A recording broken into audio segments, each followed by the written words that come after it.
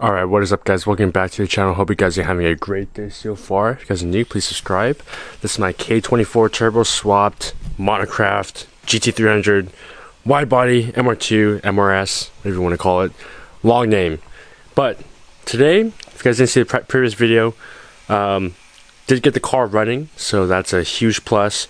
Just taking apart, adjusting my seat positioning, and because if you watched that PCI slider video, I have sliders, but I wanted to change the angle of the seat to match the passenger seat and be a little bit more comfortable.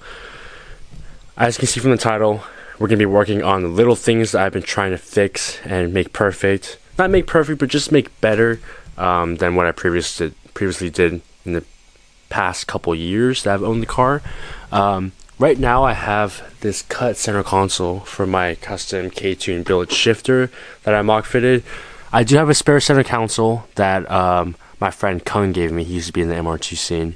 I do want to cut it a little bit cleaner. I want to have two options, one for where the shifter is completely exposed and one that's a little bit more clean.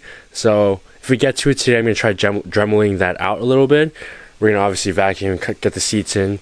But the biggest thing with this car is that right now, I'm going to turn on the headlights real quick. Right now, only one of the headlights work, and so for the past couple years that I've had these facelift headlights that are custom blacked out and everything, they used to both work, but now one started working. The bulb I believe is fine, but when you go from a pre-facelift car, so 2000 2002, and you put the facelift headlights, you need a conversion harness. So that's what I have right here. I got a brand new one. I believe the wiring harness is the cause of my problem, so I'm gonna put this new harness in. Hopefully it works out. So I'm gonna turn off these headlights. I'm gonna get right to it. Alright, so here is the wiring harness unboxed. So basically it goes from your LEDs to your stock plugs, goes into your stock wiring. So this should be pretty easy. Pop the front hood here and show you guys what to do. If you guys are ever interested, I also have the link in the description below.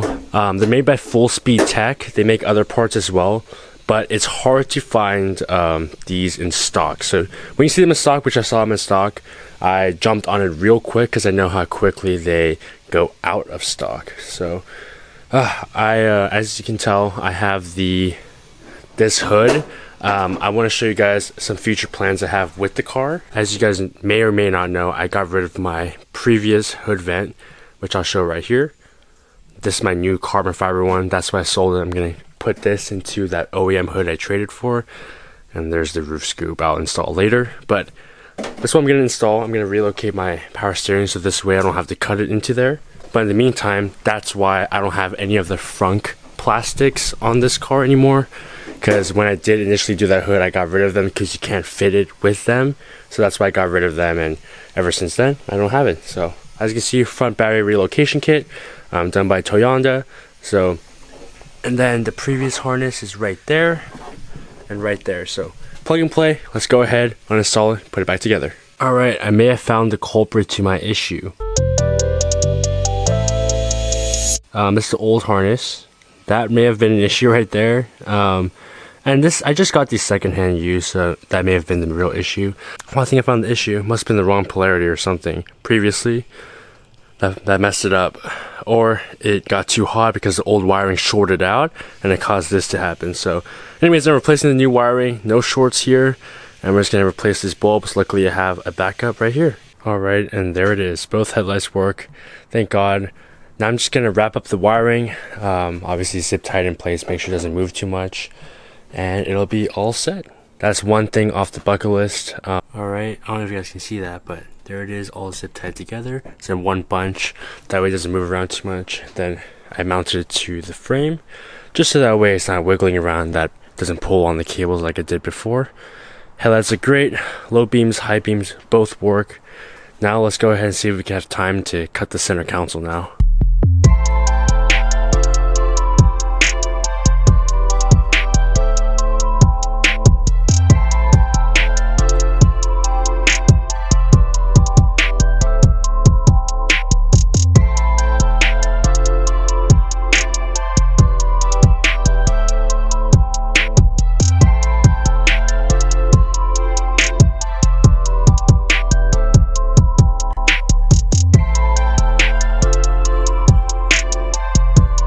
Alright guys, so this is before, and here is after. As you can see, no hiding anything, the cuts are clean, it's all bolted in, looks amazing.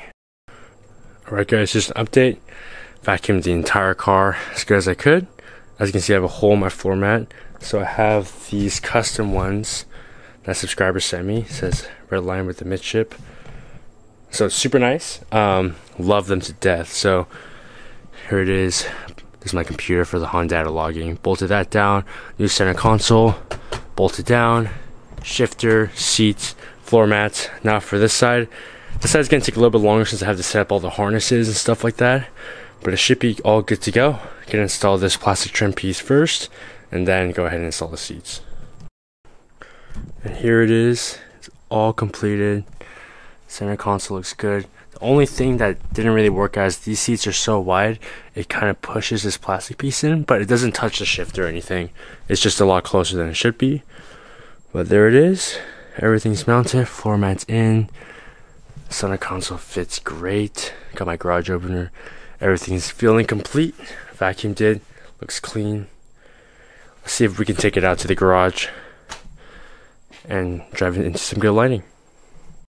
Alright, now the last thing to install are these GoPro mounts. The guy on the forums was selling this last batch. So it goes where your stock mirrors usually mount to, if you can see that. And I currently don't have the mirrors, so there's a block off plate that you put on the side that you don't want the GoPro attachment to, and there's the GoPro mount for the side that you do want the GoPro on. For now, I'm going to put on the passenger side, that way hopefully I can maybe record myself driving, like from a front angle. I might change it to the driver's side later on, but for now we'll put it on the passenger side. And here it is installed. GoPro mounts here. You have to loosen it, and you can rotate it any angle that you want if you loosen it. And then the delete plate is here, nice and clean. I am missing a bolt, so I need to get a bolt later on. But for now, there it is. There's all the interior mods. Another look at the shifter. There's my speaker. Another look at the shifter, seats. It's all looking great.